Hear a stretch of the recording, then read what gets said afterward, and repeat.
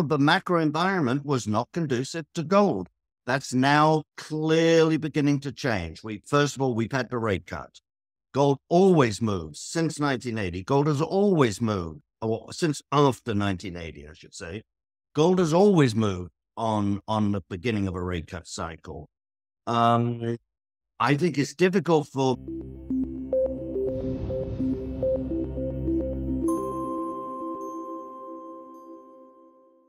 Adrian, how are you? Well, I'm fine, thank you. Good to see you again since Boca.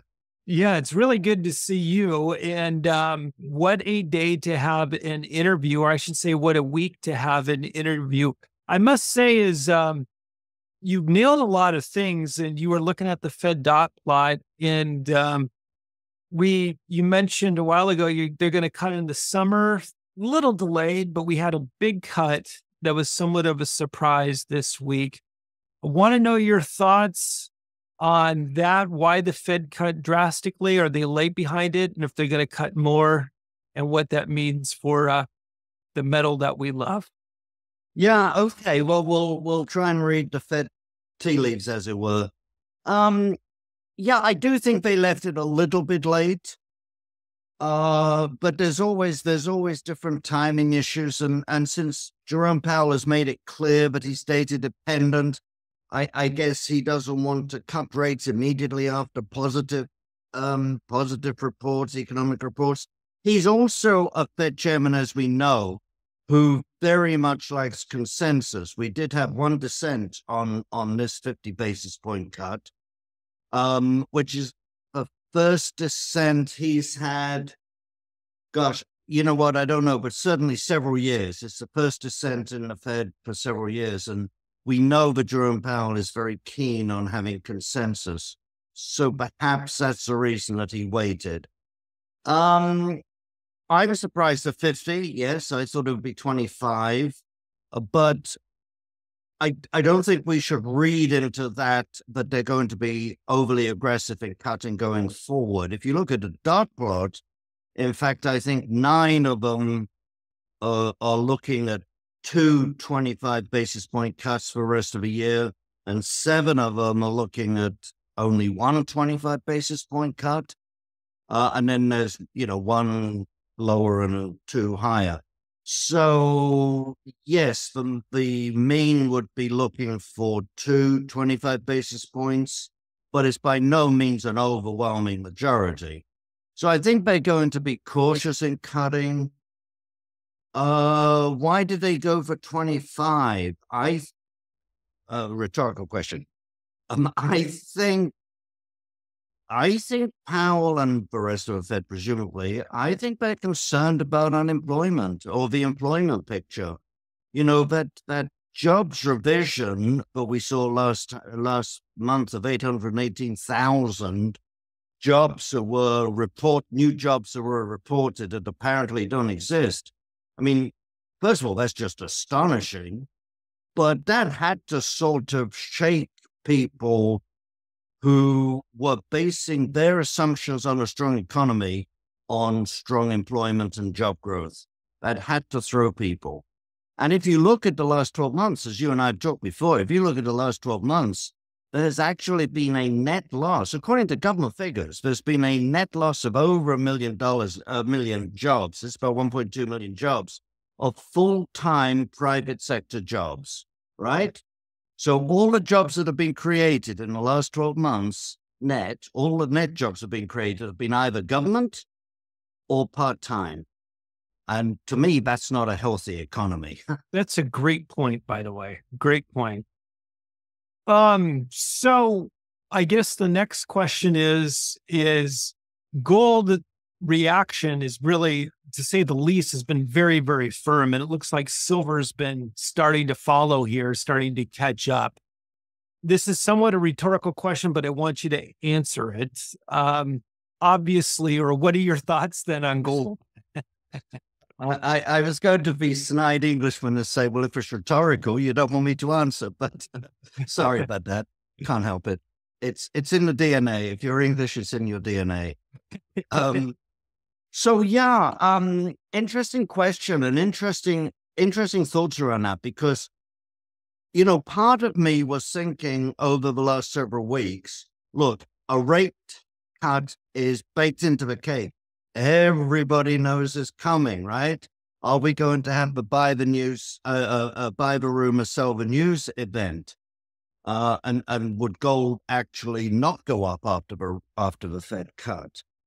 Sorry, let me back up. As you know, as I think your listeners probably all know, but as you know, every time they have embarked on a rate cutting cycle since 1980. So after the 1980, after Paul Volcker took T-bill rates or Fed funds rate up to nearly 20% and killed inflation. But after that particular rate cutting cycle, gold has always shot up immediately afterwards. So that's the background. Then I'm thinking, well, gold has already discounted this rate cut, surely. And then my third thought was, you know what? The reason gold has been going up for the last 2 years and for virtually all of this year, as we've talked about before, and as everyone knows, is nothing to do with the macroeconomic environment. It's to do with central banks buying gold because of dollar weaponization. It's because of Chinese savers, Chinese investors buying gold as a safe haven from their own domestic concerns about the economy and the banking system. So gold, so in fact, even though the gold price moved up dramatically, one could argue that perhaps it wasn't actually discounting the interest rate cut. It was completely different other factors that were forcing it to go up. The Western investor, Western Europe and North America, they look at the macroeconomic environment, and the macroeconomic environment until recently has actually not been favorable for gold. We must emphasize that. When people talk about, well, it's illogical that the gold stocks aren't going up, but gold is, and why is this, and blah, blah, blah. I mean, sorry, and so on. It's not so illogical if you look at who was buying gold and why they were buying. Then look at the macroeconomic environment. Until recently, a strong dollar, not now, but high interest rates, high real interest rates, low and declining inflation, apparently, according to the government statistics, and according to the government statistics, a strong economy. And so until the last month or 6 weeks, and a strong stock market, which meant you didn't want to be buying gold stocks. So until the last sort of month or 6 weeks, there was really no particular incentive for a Western investor to say, I want to buy gold and gold stocks. The only incentive was that the darn thing was going up. Now, I think you and I and other people in the gold community, we are so focused on this. We've looked under the hood. We see that the economy really isn't as strong as the statistics would tell us. We think that we know that the Fed is going to have to cut rates because the economy is slowing. We think inflation is not as weak as the government is saying. And so, we've been saying, why doesn't gold move? But for the normal investor, all of the macro environment was not conducive to gold. That's now clearly beginning to change. First of all, we've had the rate cut. Gold always moves since 1980. Gold has always moved, or since after 1980, I should say. Gold has always moved on the beginning of a rate cut cycle.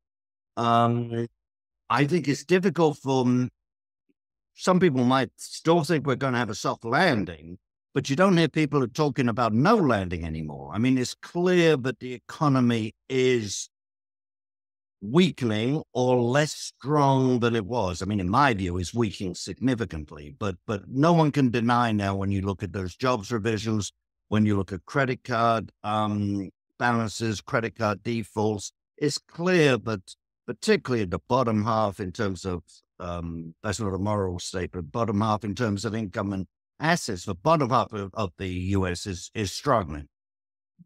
And so it's clear that the economy is weakening. It's clear that, and I think it's also clear or becoming clear to people that inflation is not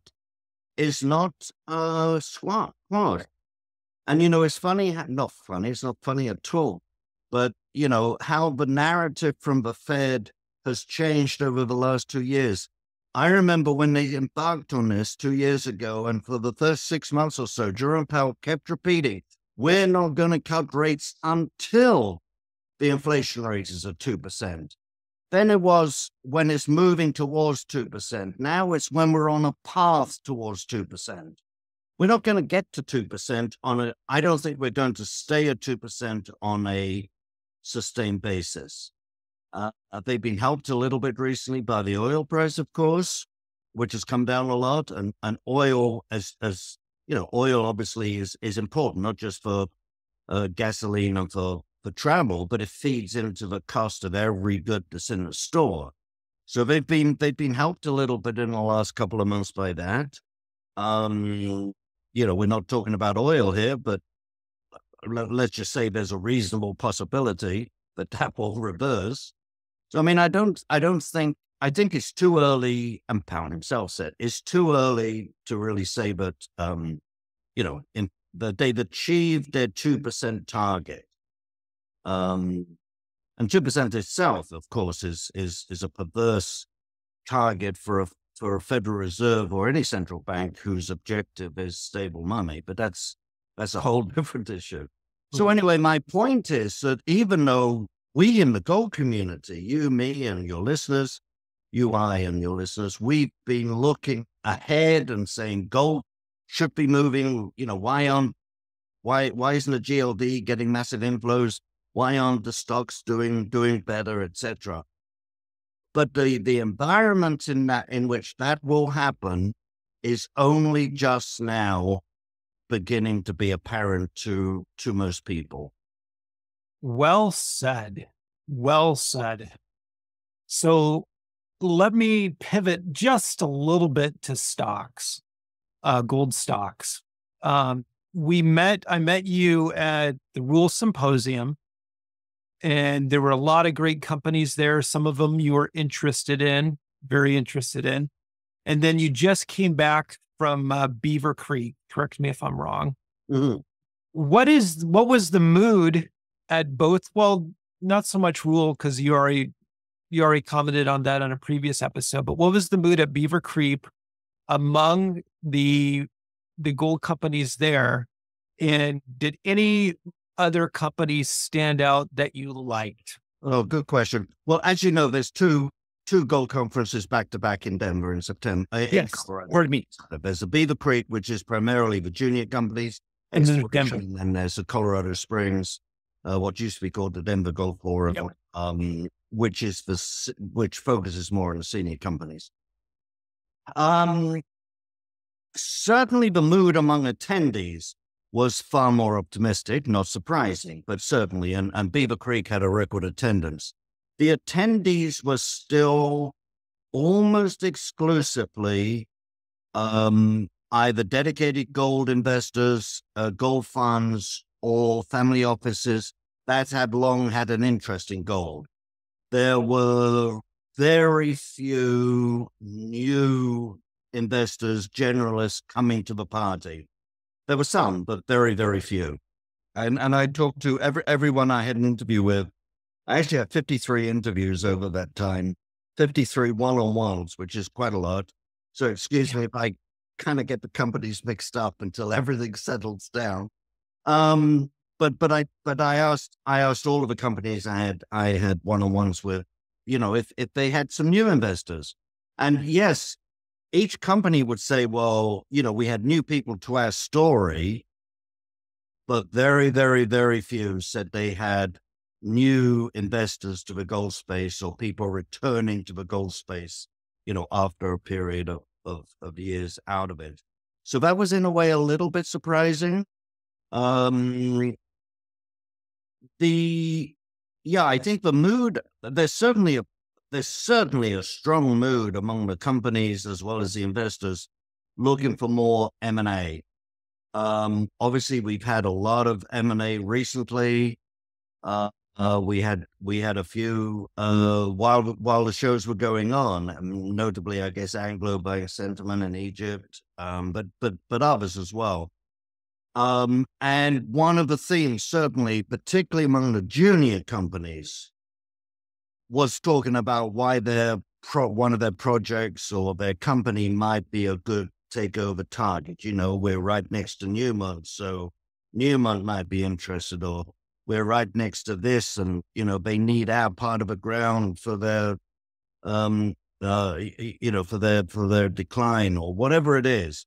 That was a big feature. Surprisingly, however, the major companies, even though we've had M&A, the major companies didn't really talk much about that. In fact, the only major company I heard talking about M&A was Mark Bristow of Barrick, who repeated his mantra that, we're not going to pay big premiums for M&A. We've got enough organic growth ourselves.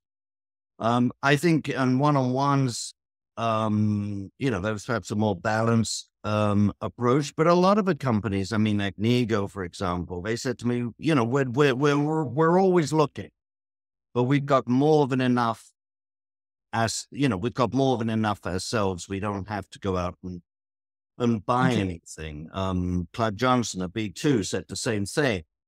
Or we always look, but don't expect us to do anything. We're just building one mine and, we've got an expansion at another one. But I think you'll continue to get M&A, frankly. It always goes up and down. Seems like you almost have to at these prices, right? And relative to the assets that are trading, so the juniors that are trading so cheap. They're so cheap. But, also, as I've said, the senior companies are still they're still undervalued. They're undervalued relative to their own historic price. They're undervalued relative to their own historic valuation, which is more important. And they're undervalued relative to the gold price. Now, if you just look at, let's see if I have it up. Oh, well, that's 1 year. But let's look at this year. And you can see that in the second quarter, the gold price was, and I don't have the exact number, maybe you do, but I'm just guessing looking at the graph. The gold price, average price in the second quarter was probably about $220 an ounce higher than the average price in the first quarter. So no surprise that after a first quarter with strong cash flow, the second quarter saw even stronger cash flow for most of them. Now look at the third quarter that hasn't quite finished, but almost finished. And again, I'm estimating that the average price in this quarter is going to be about $150, $160 an ounce higher than the second quarter. What that means is that we should get, in the third quarter when they report, we should get even stronger cash flows from the producing companies. Now look at the valuations. You look at Agnico Eagle at the end of the second quarter after the, two back-to-back quarters of strong cash flows, trading at about, and I don't have it pulled up, but trading at about 8 times cash flow. Look back over their 40-year history. They've been lower than that for one quarter in 2016, for one quarter in 2015. We are very, very close to a 40-year low in terms of price to cash flow for Agnico. And Agnico is a good company to look at because, there's no hairs on that. There's nothing wrong with that company. You can't look at, people look at Barrick and say, oh, well, that's cheap because they're in Pakistan. Right. That's cheap because they just did the merger with Newmont. Oh, well, that's cheap because they had a lousy balance sheet. You can't say any of those things about Agnico. And yet the valuation is close to its low. And so when we have the third quarter with $150, $160 an ounce higher gold price and the oil price lower, that's the other thing. Look, and the oil price, as you know, is the number one cost input for miners. So the cost should be lower. Certainly the revenue line will be higher. And so unless Agnico moves significantly higher, it's going to be trading at a 40-year low in terms of price to cash flow, which simply doesn't make sense. Right. Look at Barrick again. Oh, there goes the thunder. Look at Barrick. Yeah, we know they're in Mali. We know they're in Saudi Arabia. We know they're building a mine in Pakistan, for goodness sake, where there's a Baluchistan, liberation front or something. But still, Barrick is trading at close to its 40-year low in terms of price to net asset value. And in terms of price to book, not the same thing, of course. And Barrick, I think it was either 1,200 or 1,250. Sorry, one of the two, at which they are valuing their reserves. So, and of course, most of the companies, the gold's price assumption lags the market price. That's standard for the big companies. But Barrick is way more conservative for most of them. I mean, imagine if they just decided to say, well, we'll value our reserves at 1,600, which Right. would still be ridiculously undervalued. Yep. But and so for them to be trading at such a low multiple to the net asset value, I again, there are reasons, they have a much higher political risk profile. We just saw they had to shut down the mine in Papua New Guinea temporarily because of civil strife there. But nonetheless, it's perverse that it's selling close to a 40-year low in terms of its price to asset. Yeah, that is such a great point, and it's just beyond me.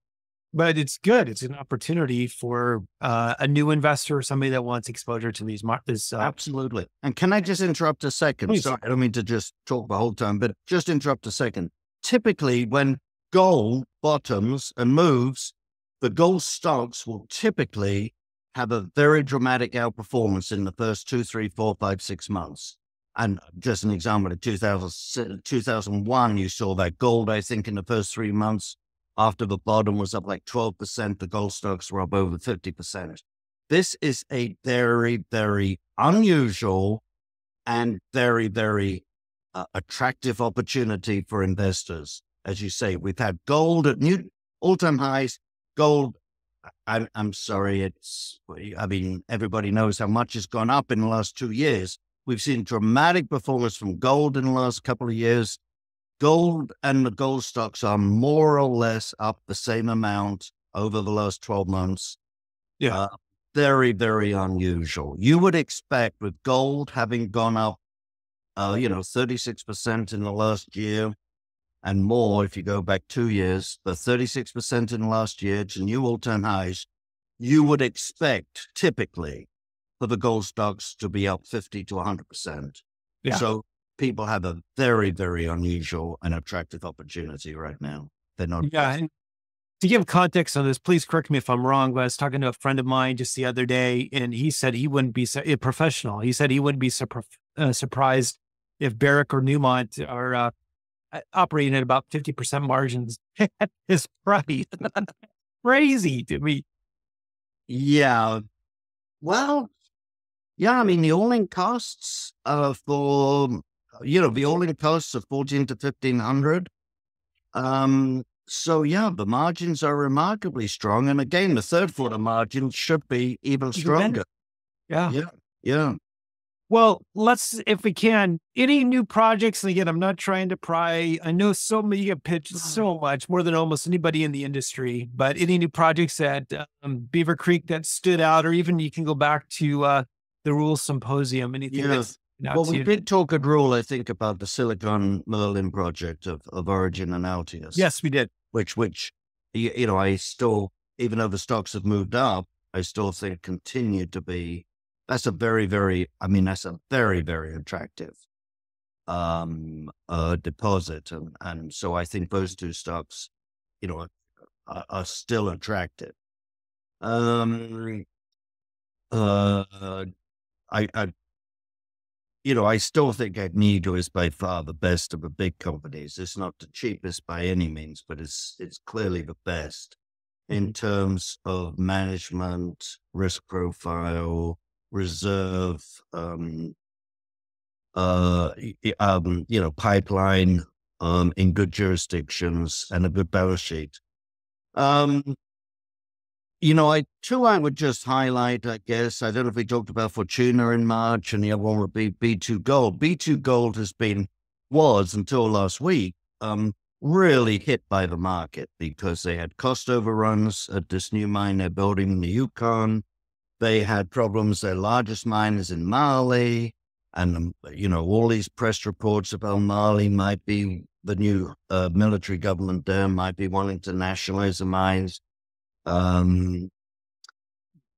So two things happened. Three things happened in the last week. One is they came to an agreement with the Mali government. They have to pay more, but it's a clear agreement now.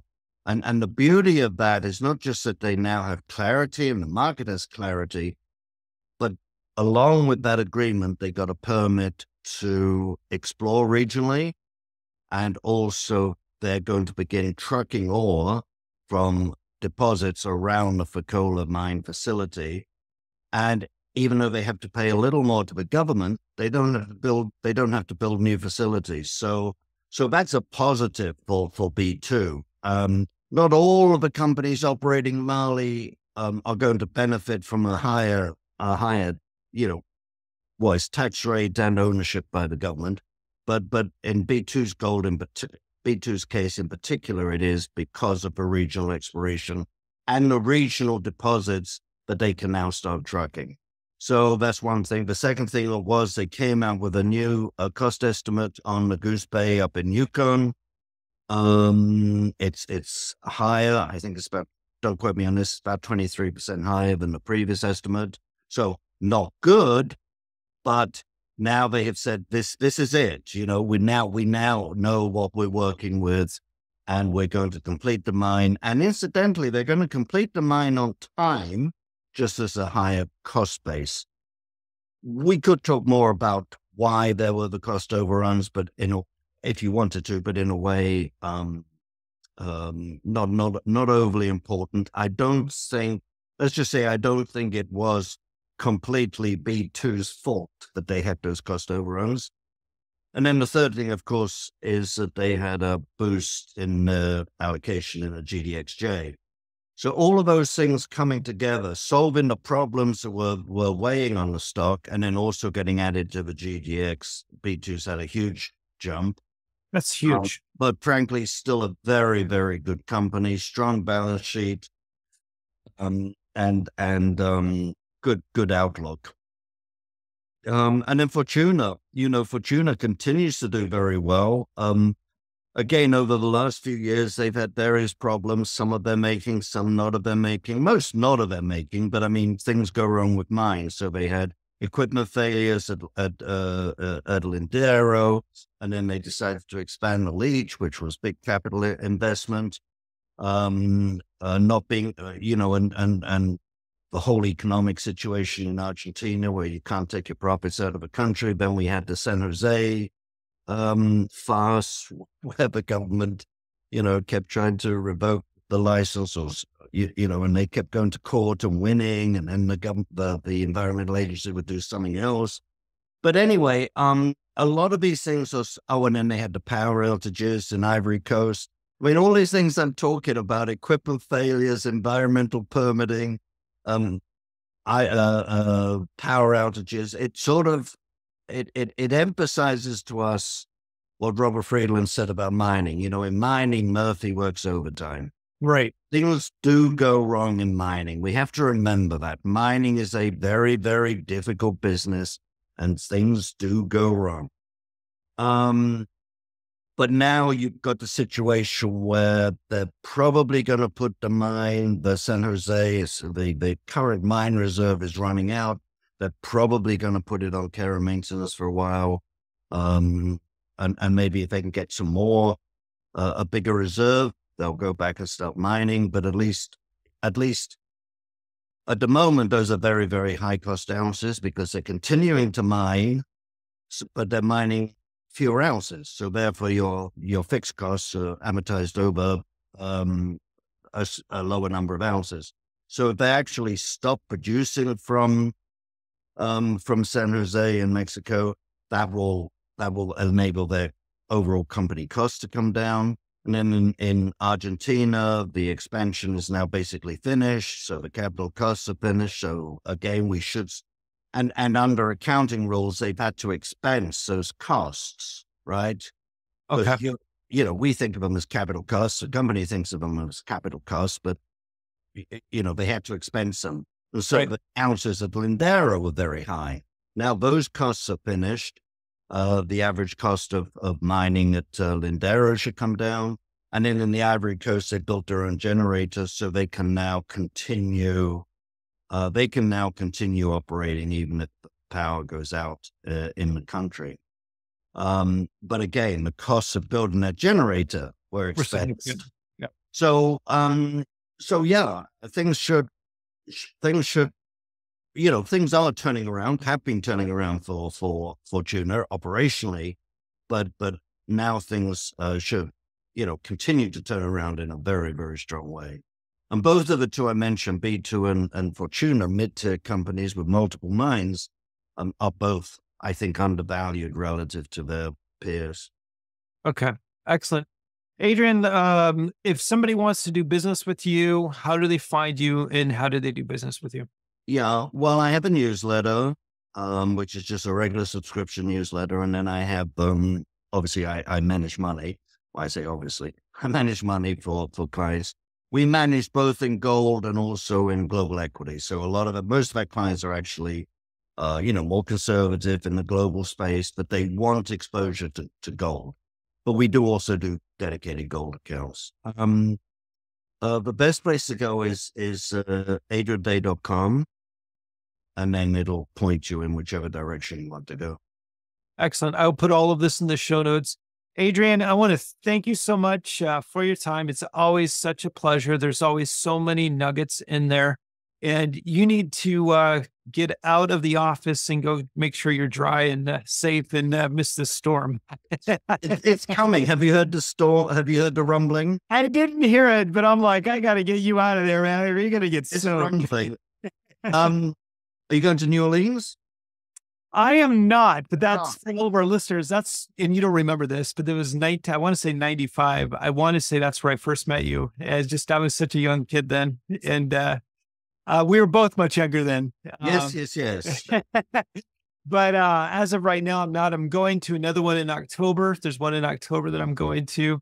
But I just, it's tough being a family man, as you are too, but it's tough. You can't do them all. You can't do them all.